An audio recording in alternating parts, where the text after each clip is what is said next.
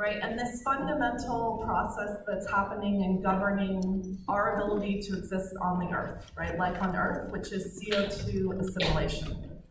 So we went through the Calvin cycle for C3 plants, and you had the 3 CO2 coming in, and you have this ribulose 1,5-bisphosphate that's regenerated and cycling.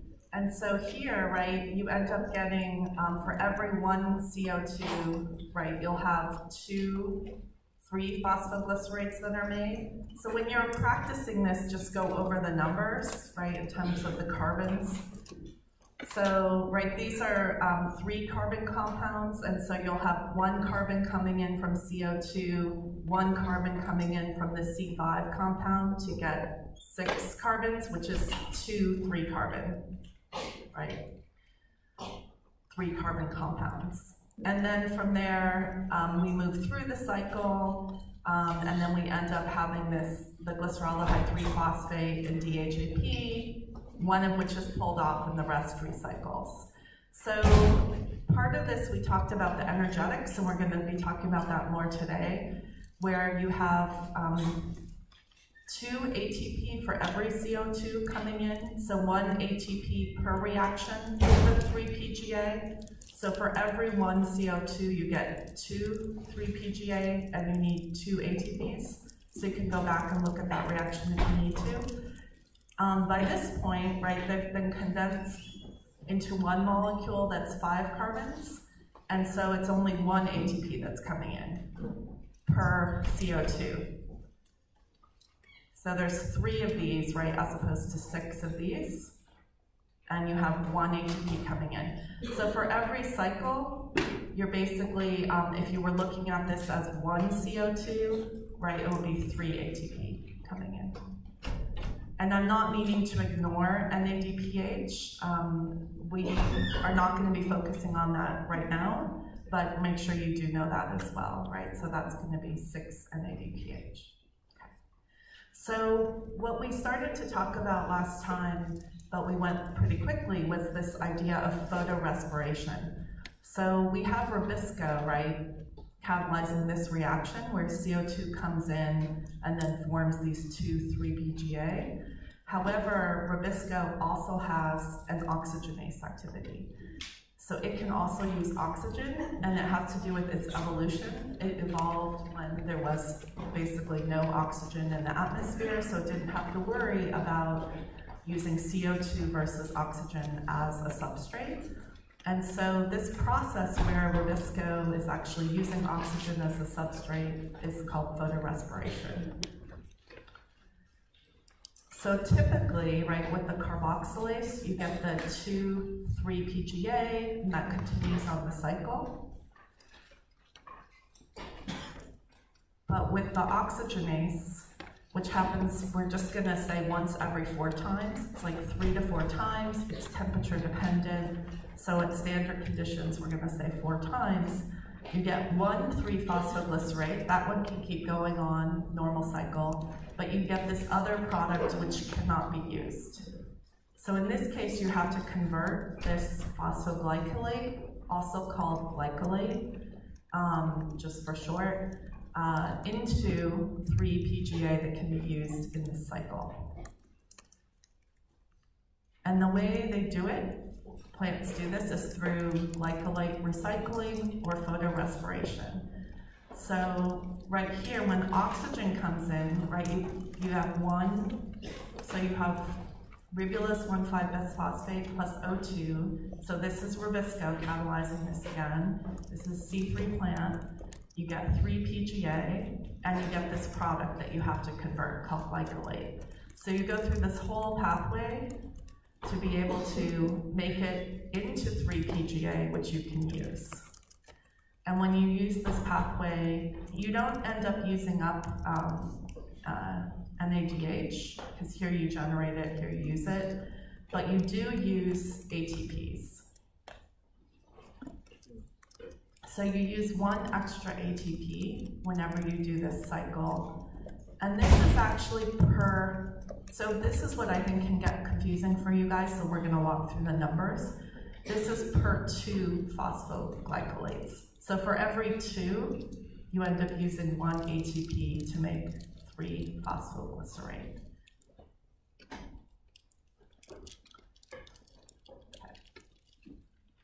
So if we start looking at the costs that is in your book and that you're told about, right, for C3 plant is 3 ATPs per CO2, and that comes from here, right? 1, 2, 3 ATPs per CO2.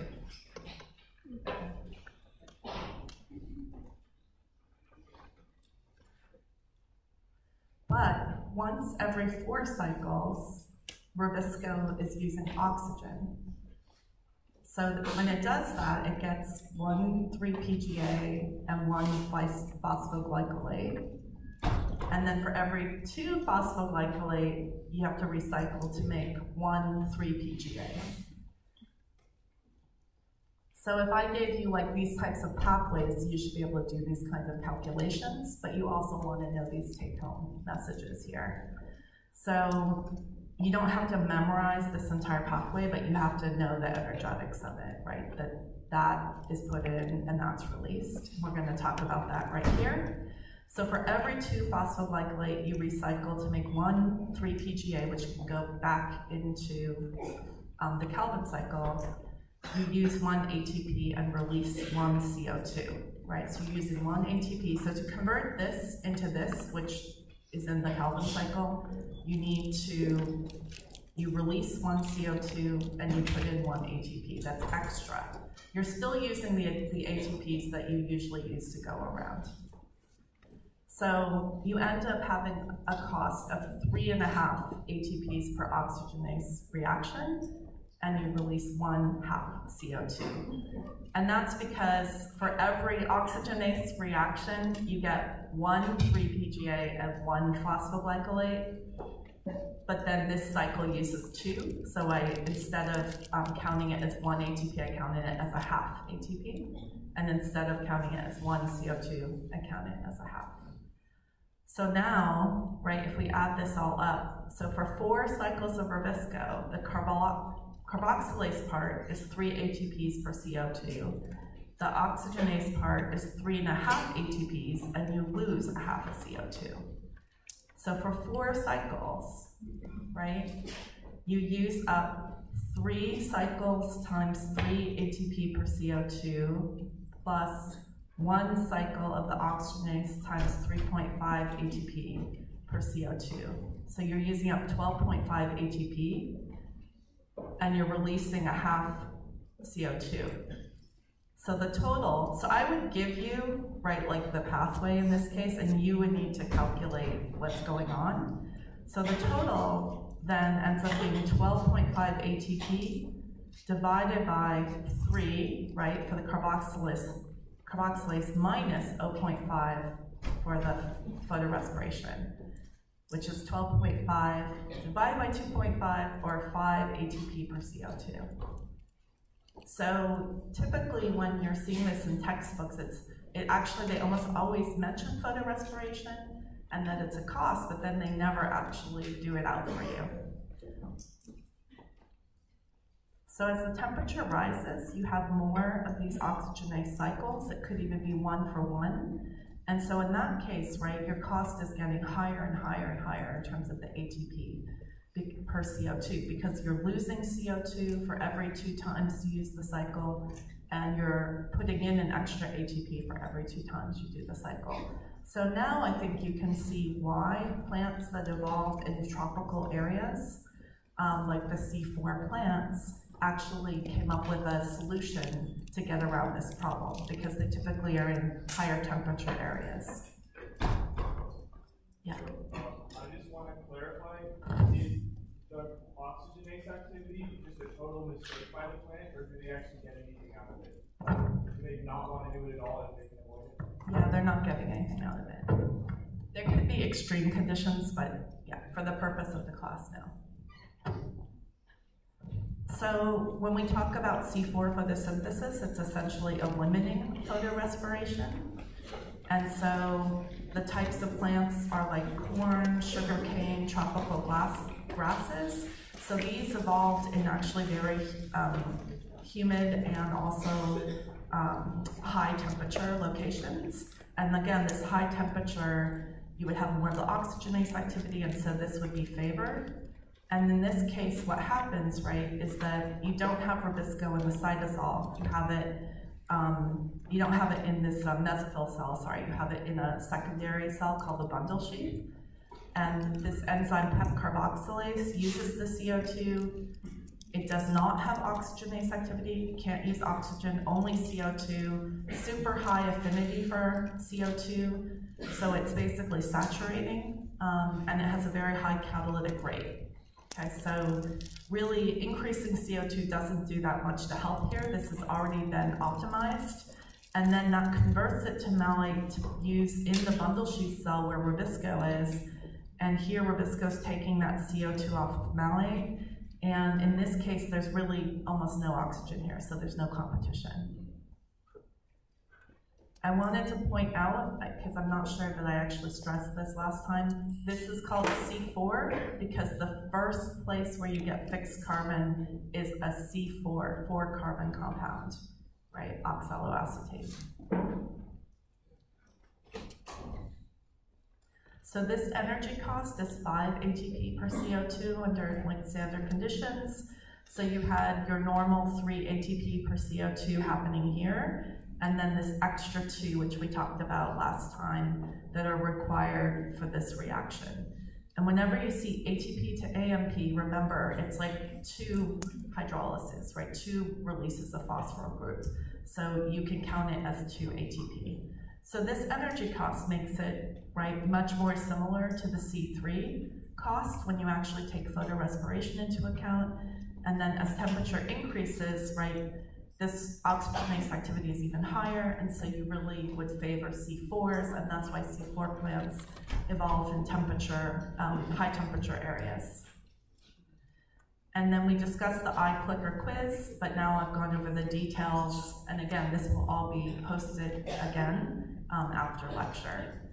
So for CO2 increase, that helps the C3 plant. They'll get more cycles with CO2 rather than oxygen, but for the C4, the PEP carboxylase is already saturated. Oxygen is not competing.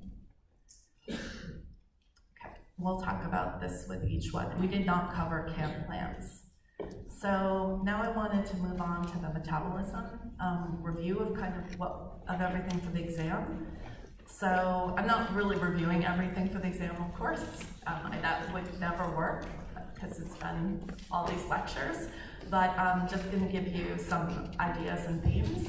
So first of all, the exam is 90 points. The iClickers were 10. I'll have all of that iClicker data uploaded and fixed if it needs to be this weekend, so you can look at it. So you had the review last night with your GSIs. I still have office hours Monday 4 to 6. And then I'll post this and I'll make an announcement, but you're also welcome to write down the location of where you'll be taking the exam on Tuesday. And for DSP students, you'll be starting at 6:30. No calculators, phones have to be put away, no headphones, and we treat the honor code very seriously. Yeah, you don't want it. I know you won't, but it is serious. We actually do randomly copy exams and do that kind of thing just as a backup. So looking at our sections, right, we talked about bioenergetics, glycolysis, a lot around glucose, right, gluconeogenesis, regeneration, the pentose phosphate pathway. We talked about how you store glucose, right, as glycogen, citric acid cycle, how you finally convert, right, glucose all the way down to CO2 with the citric acid cycle and oxidative phosphorylation. Fatty acid metabolism. We're going to look quickly at each one of these. The ketone bodies and synthesis, which we didn't do much on synthesis, a little bit on amino acids and urea, and photophosphorylation and CO2 fixation in plants. So the iClicker question today, for my information, is what was your favorite topic? I know there were others, but I only had these choices, 5 minutes. I'm gonna go with B. I like B.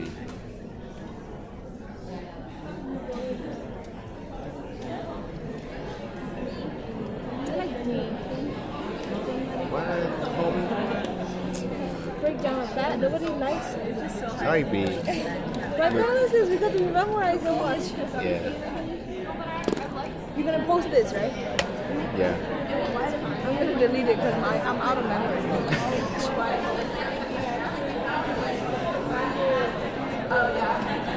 I'm surprised. No discussion.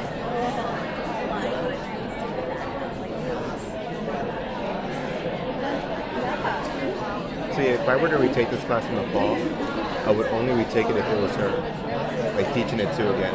Then the calendar will be. But now I'm ready, because now I know he doesn't teach. 5, 4, 3, 2, 1. I cannot stop it forward. Let's do that. I think B will be high. Yeah, this just, I have to have this problem one more time. Still cool. Me too.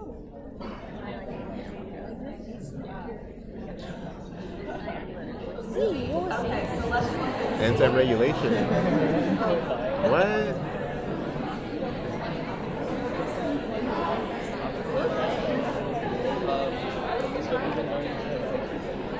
Oh, because there's nothing to memorize. For which one? You have anti-regulation? It's in, yeah. It's really like memorization. the regulation. It's just if you know The enzymes and pathways. And I'm actually happy to hear that because I think that's ultimately what you might take the most with you through hopefully the rest of your careers, wherever you go. So now we're going to look at just some tips and things about your studying. You actually still have a number of days. So the lectures are the focus, as I said from the beginning. I will be consistent with everything I've ever said or given you. The full lectures are posted on eCourses, right? So they have everything I said. They have every slide. They're both in PowerPoint and PDF. All the complete figures are in the book. The book is useful. You can go over anything you don't fully understand relating to those figures, those details in the book. There is memorizing, so hopefully you've been keeping on it. I know you know that, but then you're not only memorizing, you're using that to apply it. Those study aids at the end of the lecture tell you a lot. Every question I write, I make sure that I'm consistent with what I told you. However, it doesn't mean if I bother to make a lecture and spend time, a slide and spend time talking about it, you do need to know it. It might just be like you don't have to memorize every pathway and every structure, and I tell you that, right? But you do need to understand. And I have updated the aids to reflect if we didn't cover something, okay? Or if I didn't stress something, if we moved too quickly. Problems prepare you for the exam. Also your quizzes from your GSIs, the iClicker quizzes, right? All of those help. And the example exam really is reflecting the type of question that you'll get. We're going to talk more about that. So what are the types of questions? So I think the one that you might not, I tried to stress it, but that it's not listed somewhere, right, are the themes.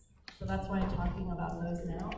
So one is energetics, right, thermodynamics and pathways, irreversible reactions, regulation, and electron flow. And as we talk about that lecture, we can look at exactly the details of that. But right, being able to look at a new pathway, predicting based on delta G's, that would be the rate limiting and irreversible reactions, how you actually couple something to make it happen, the direction of electron flow, donors and acceptors. This is a theme of all of biochemistry, right? Then enzyme regulation, all the different mechanisms. So we've talked about allosteric regulation. It can be by a product or feedback inhibitor. Typically a product is just, regulates in a different way, but sometimes it can. It can be, allosteric effectors can often be tied to the energy status of the cell, right? They can be AMP, they can be ATP. Covalent modifications, we talked a lot about phosphorylation, so it's actually modifying that serine group. Usually it's a serine that's modified. We also talked about carbamylation with the CO2. So there are lots of different ways that you can modify the enzyme in terms of its activity. Right, this one, allosteric product and feedback inhibition, those are not covalent modifications. Right? They're binding to a site on the protein, but they're not binding to the amino acid and covalent with a covalent modification. Okay? Only phosphorylation and carbamylation are doing that we discussed. Substrate availability, right? So whenever you're calculating those delta G's, how much of the substrate is there versus how much of the product. If you have a lot of substrate, it'll push it forward. If you have a lot of product, that's usually inhibiting the process. Channeling removes that product from one, gives it right to the next one. We talked about that. We talked about the different types of channeling. It can be in the enzyme, or it can be an arm, like the lipoate arm that's transferring it, or the sulfhydryl groups on the fatty acids in phase 1. And then you can also have product inhibition, which I talked about up here. We just recently talked about a new area, which was the pH in magnesium, but I think that has to do with chloroplast enzymes, where you get that change with light. And I think, though, that this builds on work that you did in the first part of the course, right? Okay. So other themes were pathway regulation, compartmentalization, right? There were shuttles and transporters to be able to move certain things, for example, from the cytosol to the mitochondrial matrix. Often from one tissue to another, you have to convert it into a form that can be moved through the bloodstream. So you want to really think about that as a theme. Often we had isozymes of an enzyme with different affinity for the substrate or different regulation in different tissue. So you can think about like the hexokinase, and how you actually had different affinity for glucose in the one that's in one tissue versus another. You also have different regulation of hexokinase in one tissue versus another. So this is often a common theme. Irreversible steps are regulated, highly regulated. Common regulatory molecules couple the status of the cell to the enzyme activity. So that could be ATP, sometimes it'll be NADP, or NADH, NADPH or NADH. Acyl-CoA can act in that way. And we know this really potent allosteric effector, F2,6-bisphosphate. Hormone regulation, we talked about quite a bit, and how that's really an upper level regulation that can impact often through calcium and then cyclic AMP. It can affect a number of different steps, typically through a kinase, activating a kinase. And then substrate channeling, we already talked about in the last part, but it also gets to pathway regulation from one enzyme activity to another. So in this case, right, some of these enzymes have evolved to have multiple activities on one multi-subunit enzyme. So it's just transferring basically the intermediate to the next part of the enzyme. So we had a number of cases, you don't have to memorize this part, but in bacteria, they would be separate enzymes, and then in eukaryotes, it's one enzyme with all those different domains. So you can think about, for example, the fatty acid synthesis, FAS1. So big picture themes, chemical logic. So again, energetics we stressed, coupling reaction with ATP to actually make it thermodynamically favorable. Usually the entry into the pathway is highly regulated. That entry can be that very first catalytic step, or it can be the step that actually transports it in, right? Irreversible steps always differ if you're making something or degrading it. You often need to activate a substrate, like for example with CoA, to then make it more reactive chemically, so to make either better nucleophile or leaving group. How do you cleave a 6-carbon sugar into 2 3-carbon sugars? So those are part of the reactions you really need to know, and that strategy. And then also the regeneration, which you just want to know the basic strategy of the regeneration. So application questions, again, the practice exam, the book problems are useful for these. So on the practice exam, how many people have already done the practice exam? Raise your hand. Not that many? Okay. Yeah, it's okay. I mean, honestly, it's probably good to study a lot before you do it, so it can be the best reflection of whether you know it. So, so it'll be useful for you. So basically, on the practice exam, I have a question about the pedal cycle, so sorry to spoil that, but I'm not telling you what. So what I'm trying to tell you is these are applications. So we talked about feudal cycles, and how often they're not occurring, right, in animals, and there's all these ways to control them, but I could give you reactions that would make a feudal cycle using reactions you would know, and then you would have to draw the cycle, okay? So you also could have like a new pathway that you need to draw, again, only using reactions that you know that I told you needed to know, okay?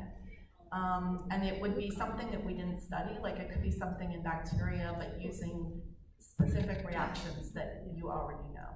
And then you could think about how you would confirm this experimentally, like using a radiolabel, like the Calvin cycle, right, where you have the 14 carbon on the CO2. And if something's channeled, right, you're not going to see that product because it'll be converted to the next thing and it'll never leave an enzyme. So that's just something to think about.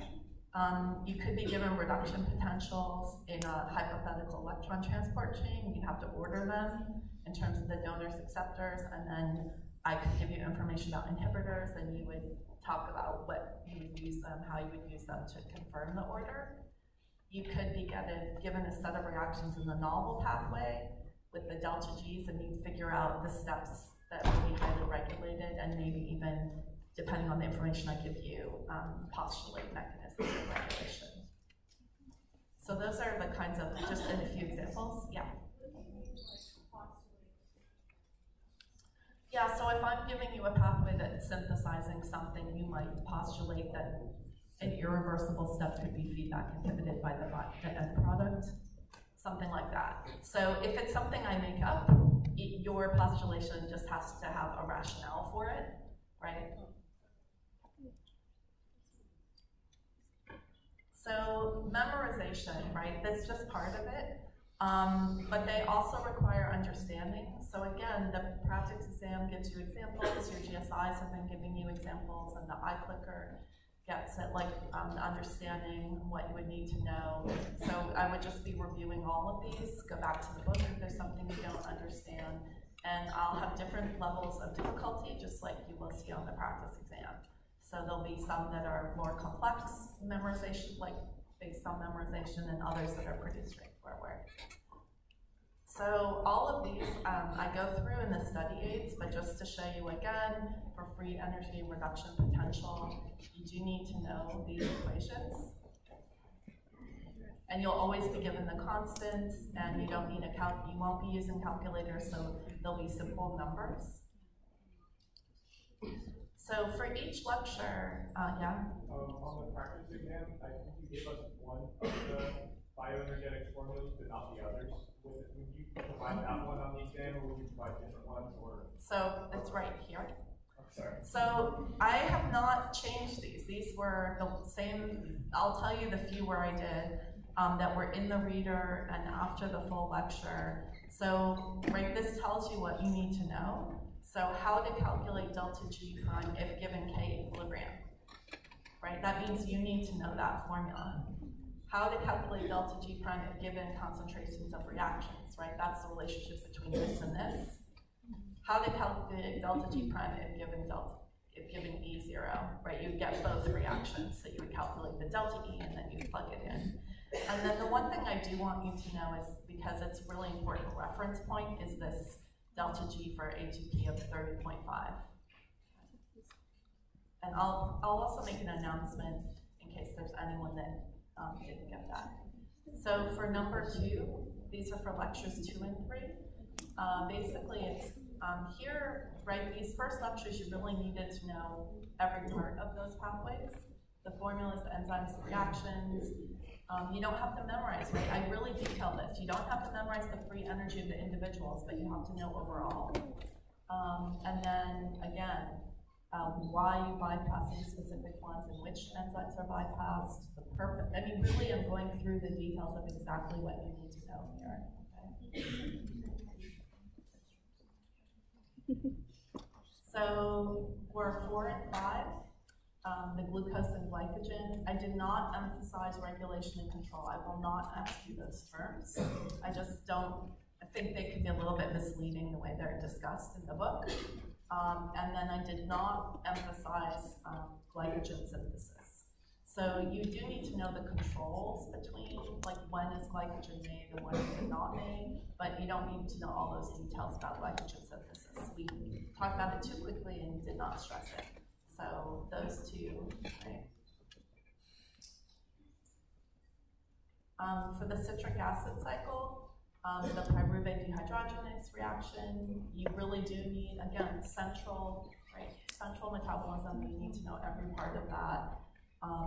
But here, when we talk about it going to these different precursors where you can cool off the intermediates, we just showed that really fast, right? It was like, hey, they can get pulled off, and then you need to put something back in, right, to get the heat, to continue with the TCA cycle. So you do need to have a feeling for how we replenish it, which we did focus on, but not exactly what's going where.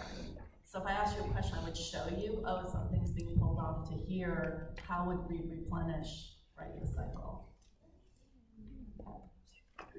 For the oxidative phosphorylation, everything is here in terms of what you need to know. Yeah. So just make sure that you can, again, do these delta E's and delta G's. Fatty acid, there was a part that we did not do, right? So we did not talk about the dioxylate cycle, so that I had put do not need to know gray, and I got rid of the reading on that part. I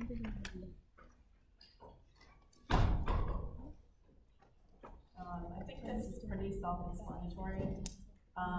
You also, for fatty acids, you need to know glycerol, the energy yield, fatty acid, unsaturated and monosaturated, but I'm not going to do polyunsaturated because we didn't spend time going through that, and it's not listed here.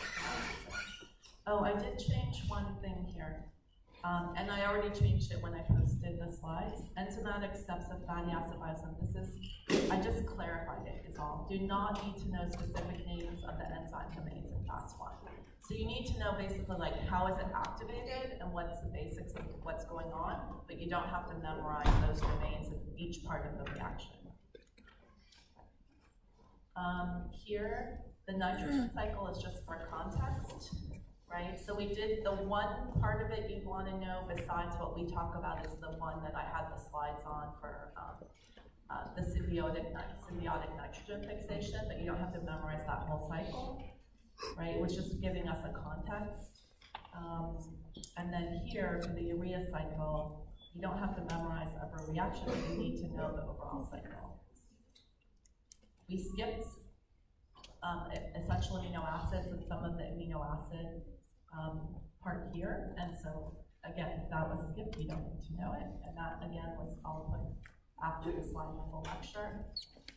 For oxidative, for photophosphorylation, we have the basics here, and then obviously comparing it with oxidative phosphorylation. And then for carbohydrate synthesis, I just put in gray. You don't need to know CAM plants because we didn't, and I'll post again what we went over today just to emphasize that photophosphorylation and C3 versus C4 to really understand it. So the point of what I'm telling you is really for you to know these fundamentals, refer to these study aids, and also to think about the big picture themes that I've been trying to stress. We've been really fortunate to have great GSIs this semester. I'm really thankful for them, all the work that they've done, and just how really like talented and strong they are, right? And kind as well. So finally, I just want to, again, I wish you on the first day good luck, and I want to, again, wish you good luck on the test. Please sleep. Right? Like you have to be able to think on the exam. I really do want you to sleep before the exam. And then the last thing, you have like 10 minutes, is it's really important to do the evaluations in class.